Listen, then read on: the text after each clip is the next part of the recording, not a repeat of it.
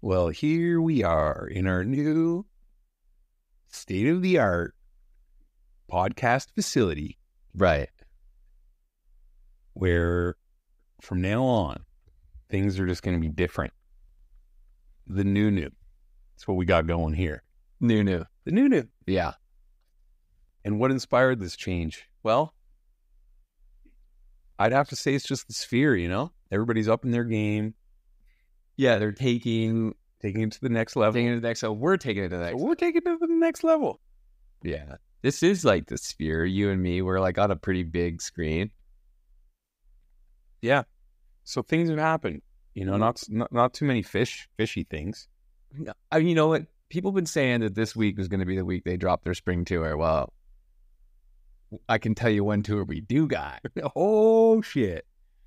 Are you talking about, like... I saw the funniest fucking meme. Did you see... I went to go look for it, too, and I can't find it.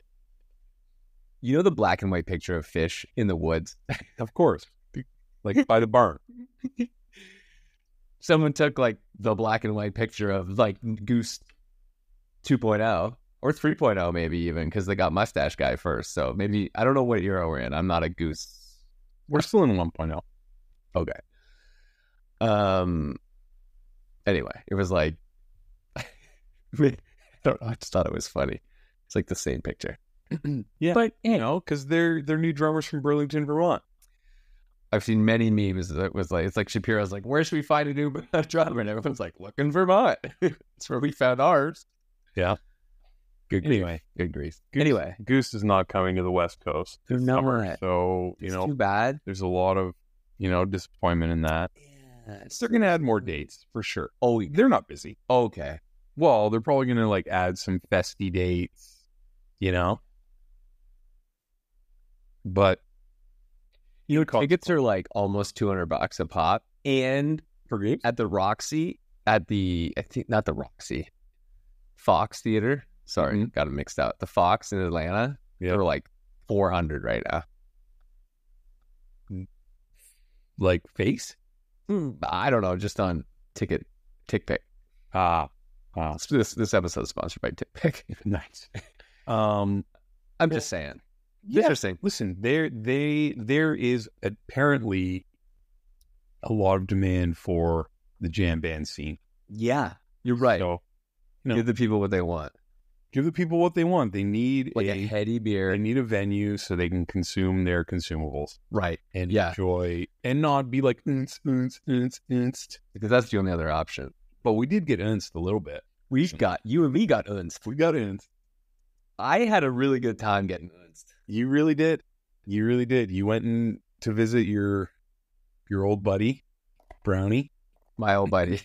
I mean, you guys have been hanging out since like the 90s. I haven't seen them live since hiatus. Yeah, I haven't seen them live since like a Bonnaroo more than 10 years ago. I mean, that's better than me. Yeah. But I'm happy we went. I'm happy we went too. I wanted to go. I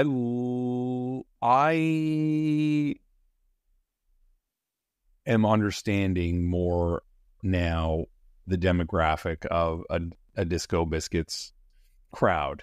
Okay. Which is required by the music that they perform, which is like NC, but jammy NC. I mean, it's a hybrid. It's a hybrid. There's no disco music. With some biscuits on it. There's no disco music. But there is a lot of electronic, like there's what I love. They find a groove and they just they hammer it. They slip into that pocket and they just hang out there for a long time.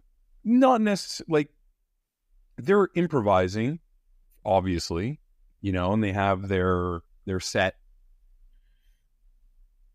melodies that they find and then extrapolate on that, which is good. I just I really understand why you need to be really fucking fucked up to really get into that vibe. But we weren't, and we got into it. We weren't. Yeah, we weren't. Couple of brewski. I had, and we were grooving. Stouts. Couple of stouts. I don't know. had a couple beers. Yeah. You know, a first set beer and a second set beer. Yeah, and it was groovy. It was groovy. I'm so glad we went. It was at a really nice venue in LA. Like, yeah, the Fonda's a good spot. Yeah, it was Trey there. I've seen Mike there. I've seen all kinds of shows there. It's a good venue. I liked, like, I think one of the benefits of seeing them on the West Coast now that they're coming out here is that these venues are a little bit more intimate, right, than their East Coast venues. Like, it reminded me of like seeing them when I was 20. There was a good nostalgia factor. Yeah, it was clear. Dude, we went up to the rail. I know. Like, and no one, you know, there wasn't any like quilts or blankets or capes. I know. I was looking around here. I was like, where is this guy? Like, I'm like by the soundboard. It was after this looking around. The set started. I like went back to where we were, and I was like there, and I was like, I just saw this spot. I was like, I'm gonna go like up there and see what happens. And I know what happened. There was space, and everyone was just like enjoying themselves. So I went right fucking up to the front, and actually, like, that's fun. I know, and I texted you, and you didn't respond because you had your like normal like dad sleep time set. Yeah. So like my phone had already told me I needed to go to bed. Like, so I needed to start winding down like an hour ago. Yeah, and you're supposed to be asleep. So I texted you. I didn't hear back from you. I was like, oh yeah. Did you break through? I broke through. And that's when I did get her. Yeah, I broke through. I was like, all right, I guess I know he's here somewhere. He didn't leave. No, he didn't leave. But yeah, we went up to the rail, made some friends. The security guard up there was actually standing up and sleeping. I didn't notice the guy like to the left of the rail. Yeah, he was sleeping. He was sleeping. I didn't notice that. Yeah, it was pretty funny. I thought he was going to flashlight us to keep us out because they were trying to keep like a laneway open on the side of the venue. But he was asleep. Okay, good. No wonder he didn't flashlight us. You know, I'm like, it was late. I know. They started. He had a long day. Yeah, sure. And it was a late show. Anyway, yeah. Disco Biscuits. Yeah, check them out. No, you know, they were playing great. They're playing great. Ripping. They were playing great. Yeah.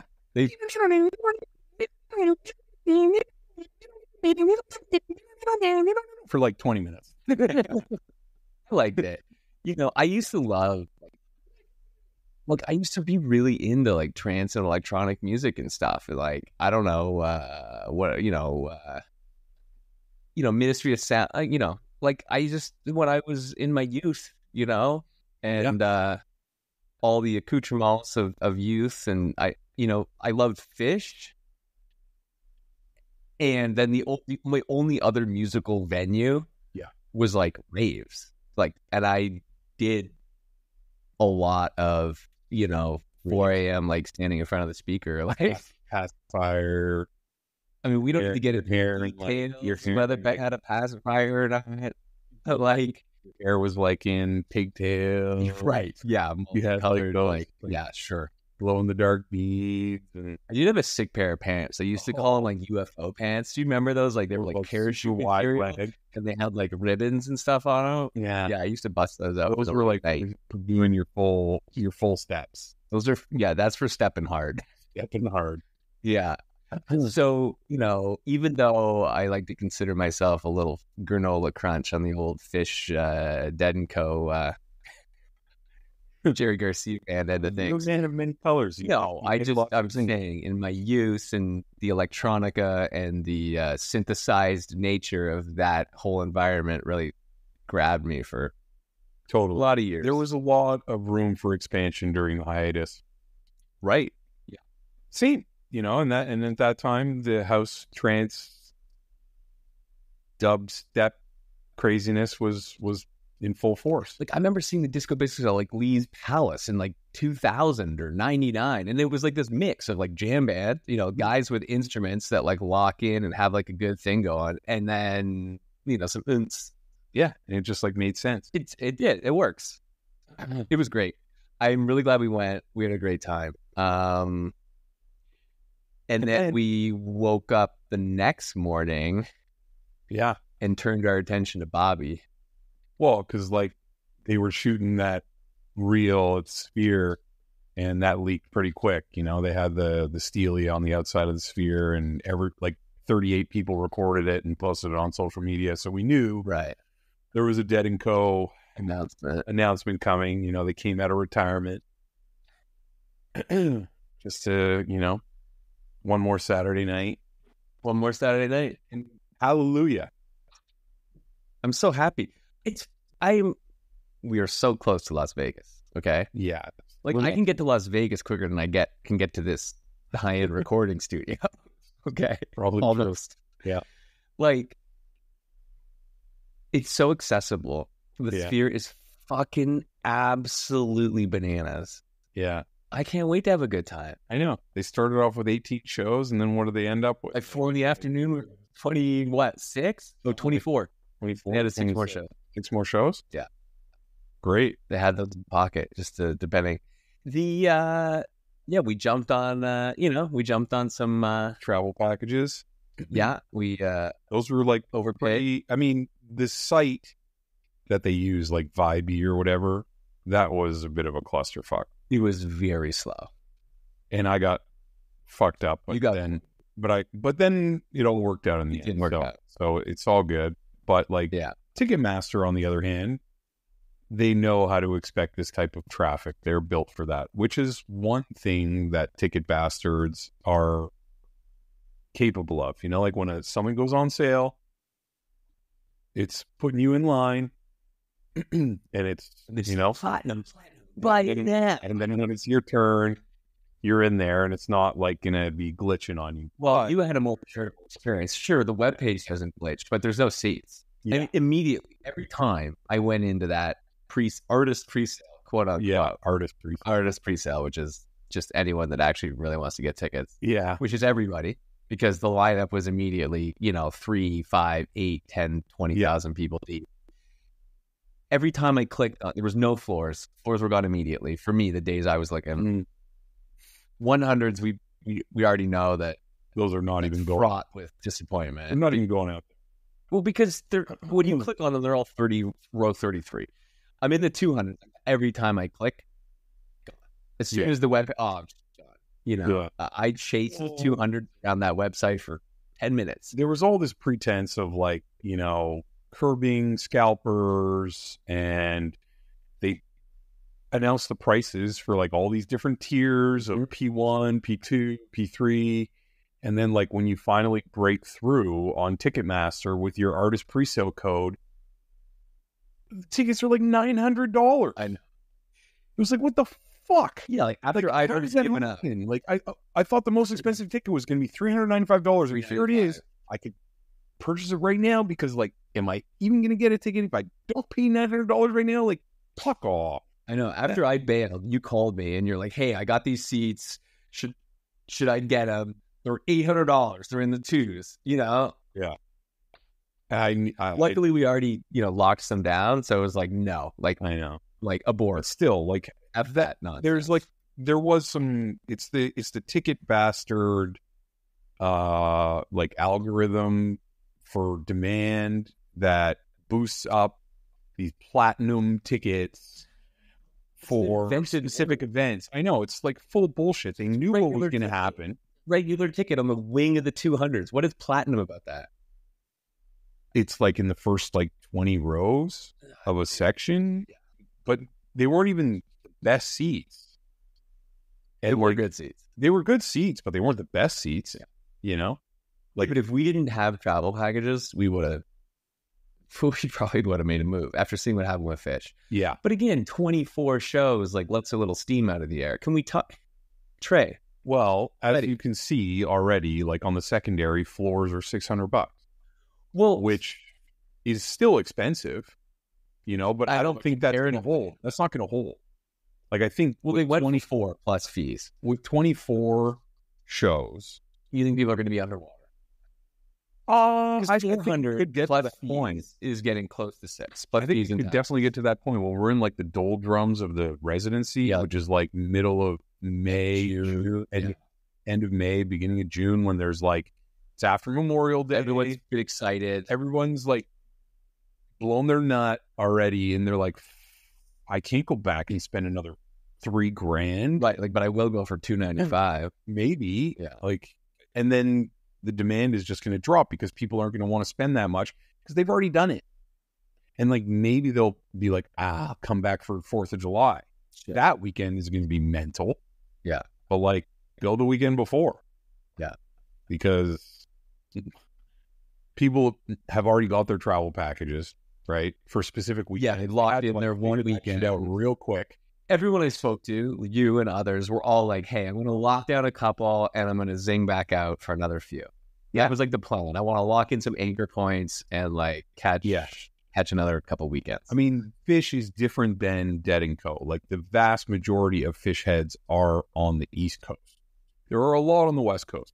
Dead, a lot on West Coast. Yeah. I mean, there was huge following on the East Coast, but it's not like the discrepancy between fish and dead. Like there is 3 generations of deadheads that are gunning for tickets. So there will be demand, and there will be people who are like, oh, I can get on a flight from Burbank or from Oakland and like just hit it tomorrow. Yeah. And oh, look, there's like tickets for $300 and I can get in the building. I can stay at the Excalibur for $78. It's Thursday night. Let's fucking do it. Yeah, that will happen. People talking about it. It's like, hey, dude, we can get on a last minute flight the day before. And I'm sure that'll happen, but everybody's going to be playing the game, and I think the scalpers are the ones who are going to be getting cold feet because they're going to have a lot tied up in tickets for these events. And when push comes to shove, 6 o'clock on a Friday, and they're listed them for $600 and there's 50 other tickets listed for the same price, they're going to drop. The thing that was confusing to me is they said, just like U2, which Fish did not do, by the way. Yeah. They said floors are non-transferable, right? Refundable. So yeah. Or refundable? Or refundable. Right. So like you buy floors, they're yours, bro. Like you're going. You got to go to the show. Like you have to scan it in. The best you can do is scan your buddy in that you sold them to. Like that's but you got to be at the door of the Sphere to make that happen, right? Once you give them like email ad, like obviously, yes, you could log in to my thing, whatever. But like that's not the way people want to make it happen. That significantly reduces demand. But then not a bad idea, though. But I saw floors. Like I can go buy floors right now on StubHub for $600. So it's like I don't really understand. I don't understand that either. A buddy of ours was saying something about how it's like managed. I guess like there's like tiers of tickets, and like even before, he's like could be management selling. I don't mean like their management, but he was just saying like there are tickets. Like there is that plug in the infrastructure. Right? There's that whole other like collusion of Ticketmaster and their own secondary sales, right? Where like they try to milk. Right. So they just bought their own tickets and they're selling them for double. They didn't even buy them. They just like held them back. Right. And then they gauge the secondary market and they throw them on the Ticketmaster secondary and make an extra $150. That is dirty business. Yeah. Well, we all know that. We all know Ticketmaster does everything and anything to fuck you. Well, like economics 101. These guys got to figure it out. They just price elasticity that entire. Well, yeah, sure. Number one, it's a ticket monopoly, but number two, they can just like in real time tier the pricing to whatever the desperation is. From guys like us who are on their day one selling desperate $800 tickets, calling them platinum on like in the 200s, and then trickle it down. I mean, it's really just brilliant.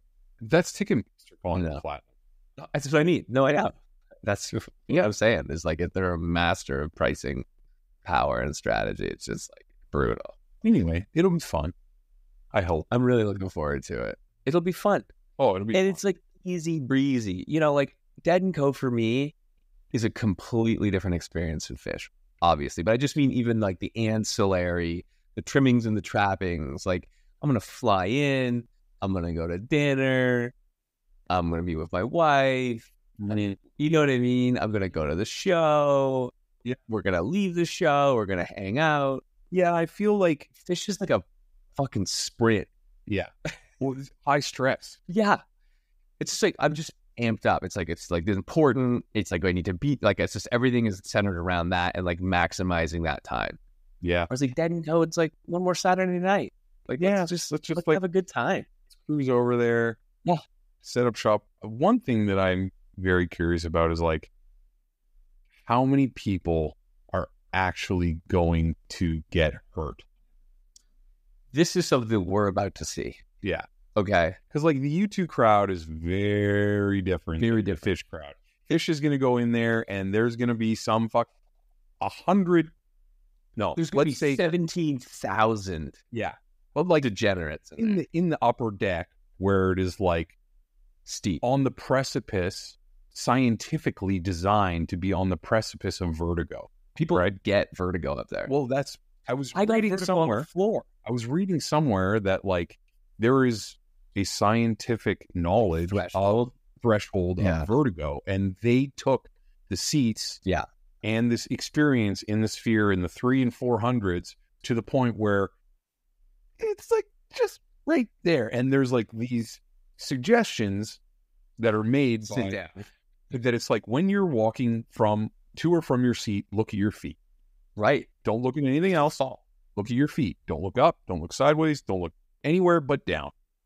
And then when you're in your seat and you start fucking tripping out with vertigo, sit down and look down. Look down at solitary ground. But like no one's ground. Like at the U2 concert, when you look down, the ground is stable. Yeah. Okay. At the Fish show, when you look down, the ground ain't stable. That's all I'm saying. It's like a magic carpet. Right? Okay. Right. So that's what I'm saying. Like how many people lose their minds? People might tap out. Like how many seats in the 400? There might be wolves in the hallway. You know when people get into the outside of like a spinners? Like when the spinners, they go out into the hallways. That's what I'm trying to say. I think people might be like sitting down at the sphere, like in the hallway, needing a moment. I really think that like there will be emergency injury. People just like taking a flying leap, not off the deck, from like tripping. Yeah. Literally tripping. Like there's going to be, let's say in the 300 and 400 section, I don't know how many seats there are specifically, like let's say 5,000, 8,000 of the seats are in the 300 and 400s. Yes. The percentage of people who are going to be on psychedelic drugs is probably like 50% minimum. Mm-hmm. Right? Probably. So we're talking about thousands of people who are going to be tripping out of their minds. This is like an MK Ultra experiment. Like with nothing to lean on when they are standing up. Right. If they lean forward, they're just toppling over the people on the people in front of them. Start a whole fucking snowball chain reaction of people like fucking just falling all over each other. There could just be like a avalanche. You bring a poncho because someone's gonna hurt. Oh my god, an umbrella. There's also some policy at the sphere that like if the person in front of you or the person behind you is sitting, you have to sit. I don't know how they're going to fucking enforce that. There's no there's no enforcing barely any rules at these things. Yeah. But you're right. Like when I was on the floor for U2. Yeah. Okay. There was a moment when there was, the sphere was showing movement like down. It was like cycling down into the floor. I had a moment where I felt like the floor was moving up, right? Like it corresponding, like, whoa. Yeah. And I was just on the floor, standing on the floor, like a regular with all these humans sober, with all these humans like heads, the stage, like all these anchor points. I wasn't in the 400s. Okay? I was on the ground with much physical stimulus, like eyeball points around me, and even I was like, damn, I almost fucking fell for a second. I'm telling you, shit is about to get wild. Even at U2, like if people have had injuries, because people at U2, they're like. Yeah, they're not pros. I mean, look, people that go to Fish shows and stuff are professional. Even the pros go fucking down. Like, remember that guy at Disco Biscuits? Her buddy, what a guy. The guy was locked down. He didn't go down. Oh, he teetered. He pro'd. He was flirting on the edge of gravity. He was right on the edge of a very deep, dark hole. He might have actually fallen. He was in. Yeah, he was definitely in a hole. Like, there are going to be people like that. Who like which you can't reach out of the 400s. I know they reach out, nothing, and there's nothing there. Like I know at a normal arena or stadium or whatever, when you're in reserve seats, you have the seat in front of you that you can like rest your knees against. Sure. Right, lean forward, rest your knees against. Like you have that reference point. That reference point of like how far you can go. Whereas this is like, I'm assuming, I've never been, but like I feel like the seat, maybe your feet could kick the seat in front of you, but like there's nothing. That's your feet. I wonder what the fucking there's going to be some serious. I'm on the floor, bro. If I'm going to the sphere, I mean, we already know, like the floor, even for Dead and Co, I'm going to the floor because the floor is solid ground, and the floor is great at the sphere. It's scary.